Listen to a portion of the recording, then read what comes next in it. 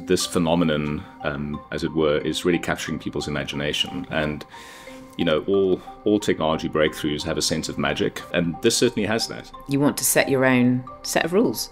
You set your own guardrails. So you're the first mover, but with a conscience. In many respects, it could be, as big as the launch of the internet or the commercialization of the internet in the late 90s or mid 90s. I think we're in a new phase of innovation that's absolutely radical. It's not just for image creation or text creation. Obviously, ChatGPT has built a strong association between text and generative AI, but you can create amazing images, amazing audio, video, and it is moving incredibly fast. It's the ability to accelerate and react to whatever's happening in the world today and really quickly be able to deliver something, creative. So I think that for me is probably the biggest benefit. I guess a new frontier for us in the space of creativity is looking at ways in which we can use this technology to actually create new fashion for our customers. And I think that's an exciting space for us and our business to explore. And the speed by which we can experiment with new types of trends and new types of fashion, how we can roll that out. I think that's an exciting space for us to do. What we would say from a legal perspective is transparency, transparency, transparency. Transparency with the vendors you're working with, the third parties, understanding how they've built their tools and systems. It really is crucial, and having some really nitty-gritty discussions around how they've trained their tools. So then when you come to use it, you can think carefully about your inputs into it. The data privacy laws, which are now global, which are all equivalent really to the GDPR, they apply to what we're inputting into the system. So think really carefully.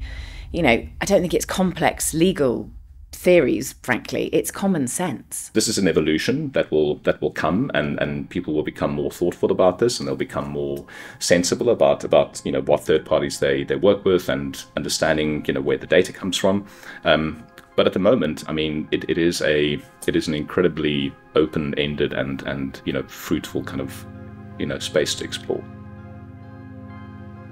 You can't really work with these technologies at enterprise level if you don't have people who can fine-tune models, or who understand at a sort of a very sophisticated level how encoding and decoding transformers, etc. work. So and to fill that gap, we've actually invested in WPP over the last few years quite significantly, not only in training our people, but also acquiring kind of primary AI research capabilities. So we bought a business here in London called Satalia, who are a relatively small team compared to the rest of our business. It's only 150 people, but very, very high-end sort of academic PhD level researchers in AI. Even in the data space, someone who could bring different data sets to life, think about new use cases, make it more accessible to non-data practitioners. And I think the same for this. You talk about prompt engineer. I've heard it being called an AI whisperer.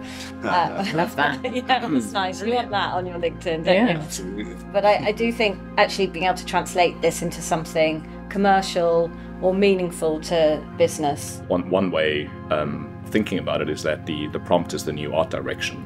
Yeah. And in order to be a good art director, or creative director, you need to have formal training in art and design and visual culture and photography and film and editing, and these are so the best creative prompting that's being done is not being done by amateurs. It's being done by people who are professionals. It doesn't take away the need for those kind of original humanities and sort of a human insight type skill sets, right? And I think that's what our people are seeing as well, right? It's that it in a way it actually rewards expertise in that area, rather than discount it or kind of compete with it. And I think this is exactly why we talk about it as man and machine, because you need both in order for anything good to come out of this. The connectivity that we have today and that powerful device that you have in your pocket all the time, it is starting to give us leisure time or freedom, or enable us to choose when we are productive around work, etc. So I see this as freeing us up to do more valuable work. But the key point is that it requires a new training agenda, and it requires a new education kind of path, because ultimately the people that understand how to use these tools and these skills, will be advantaged over those people that aren't. It's very easy from a technology perspective to say, yes, we understand the technology and we know how to work it, and we know where the levers are and how we manage the controls. But when you take your average buying and merchandising manager, educating and taking them on the cultural journey within an organisation, or your average finance analyst or your marketing execs, it's a big organisational cultural change to help people understand what's possible, but also demystify some of the hype, so people are embracing of the use of those technologies and embracing that in the work that they do. So I think organisationally there's quite a lot of change required in training, from in terms of the education, but also businesses at all levels understanding what's possible. So it's not just a responsibility of the technology teams to kind of manage and educate and inspire, but everyone is embracing of that.